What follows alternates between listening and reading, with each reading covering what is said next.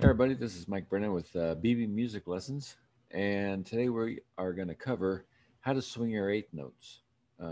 This has come up all the time with students.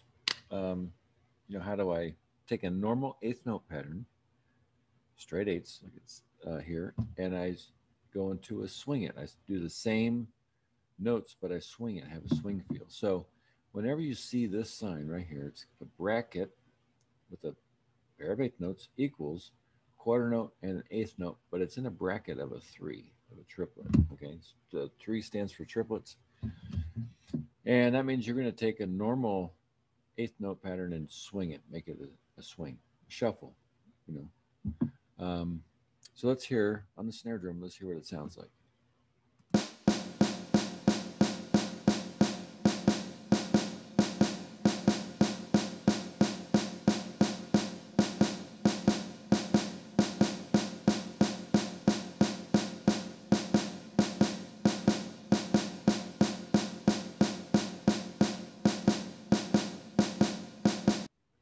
Okay, so that's what it sounds like on the snare. And I always, tell students, uh, since everybody has a problem with rhythm, that is like the biggest problem people have is rhythm. And so, what we'll do is before you start, if you're a guitar player, before you start, playing um, the piece of music you're going to play, I would actually tell them to type out the rhythm of the pattern you're going to play, and understand how the rhythm is played before you attempt it on the guitar, bass, or whatever you're playing.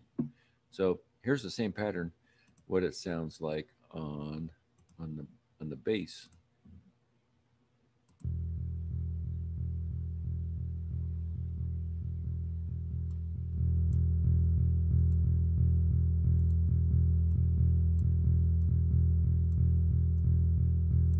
So you can kind of hear it's got that.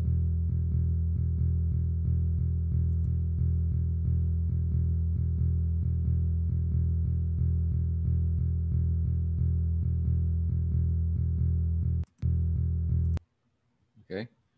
So now let's hear it with the drums.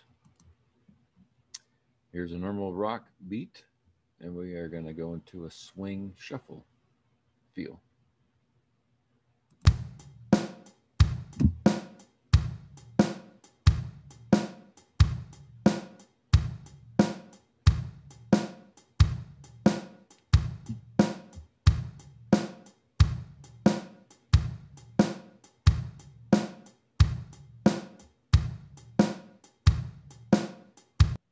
Yeah. And it's always fun as a drummer. It's always fun when you're in the middle of a song, go into a swing pattern. That really freaks out the other musicians. I remember this one time, brings me to a story. I remember this one time that that I, was in a country band, and we're playing the song. I can't remember the name of the song, but it's supposed to be a shuffle. And for some reason, I went into playing a straight eighth note pattern. And what's funny is I didn't catch on to what the song was, but the people started to dance. Now, when they start dancing, you don't change anything. You just keep doing what you're doing because they're doing what they're doing. But the musicians are looking at me like, what are you doing? And so I couldn't figure it out for the life of me. I played the song a million times, but for some reason, I went into a straight eighth pattern instead of a swing pattern. I'll never forget that.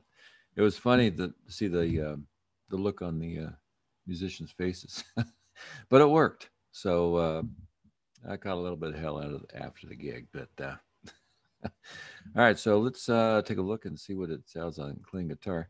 I took an E minor chord, and this represents doing down and up strokes. So let's listen to what that sounds like.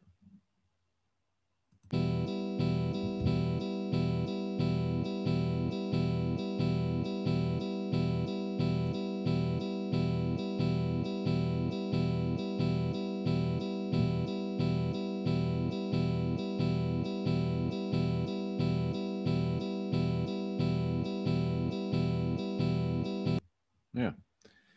So let's listen to what it sounds like all together but not. Yeah, let's take a listen.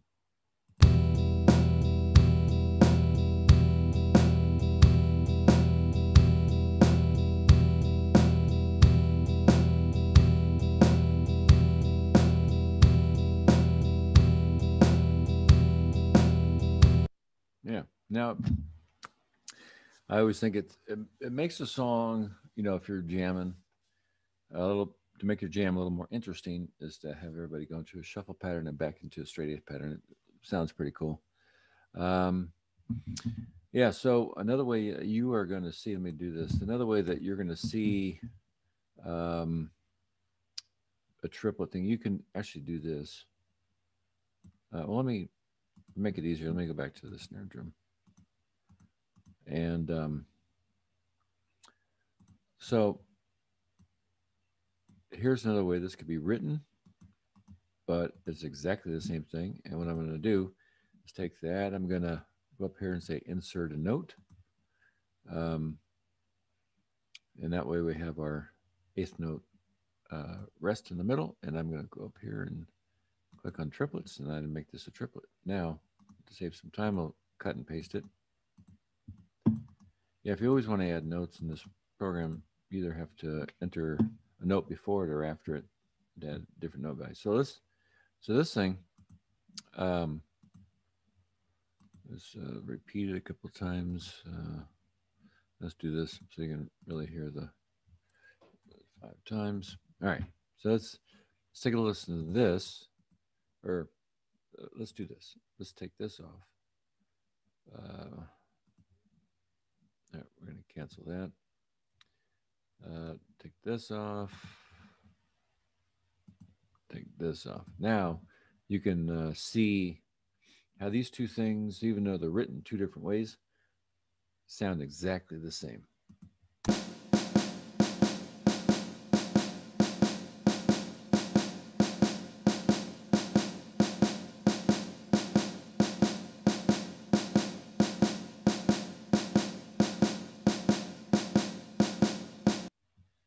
There you go.